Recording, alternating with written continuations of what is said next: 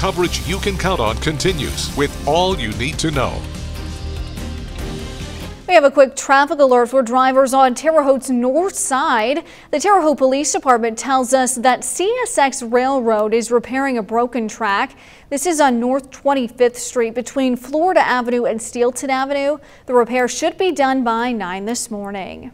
An Indiana Gaming Commission meeting is planned for today. The agenda includes a settlement offer for Lucy Luck Gaming. Now, you may remember the Gaming Commission denied Lucy Luck a license renewal. The company appealed, questioning if the commission properly made its decision. Wednesday, the Gaming Commission is set to award a license to one of 4 other companies. News 10's John Swanner will be closely monitoring all of these developments this week. He will bring you complete coverage here on News 10. Today, we could learn the name of the victim in a weekend ATV crash. According to the Sullivan County Sheriff's Office, it happened around 4 Saturday afternoon. Authorities say it was near a wooded area just west of Hymera. Emergency crews arrived to find the driver had already died. Jurors in the Kyle Rittenhouse trial are expected to begin deliberating today after closing arguments. Rittenhouse testified he was under attack when he killed 2 men and wounded a third with his rifle. That happened at a police shooting protest last year in Kenosha, Wisconsin. Nancy Chen has continuing coverage on this story at 7:15 Eastern on CBS Mornings.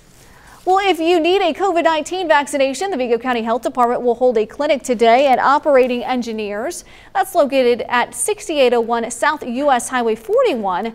Hours are 10 to 1. The Vigo County School Corporation will hold more community meetings this week. That's regarding the 3 high school construction proposals. Tomorrow, there will be a meeting at Terre Haute North Vigo High School. It'll start at 6 in the evening.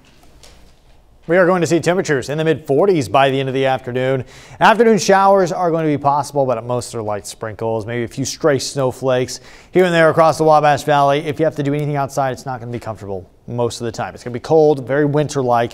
And tonight we're in the mid-30s again, 35. Very low temperatures, but not as low as they were this morning, leading to a warm-up tomorrow. We're mostly sunny, lower 60s by the end of the day. Not too bad if you can put off any outdoor chores that you need to get done this week until tomorrow. That's going to be the best day this week to get outside and enjoy the weather. Over the course of the day, Wednesday, we're warm, but rain showers move in, and then it's going to be cold.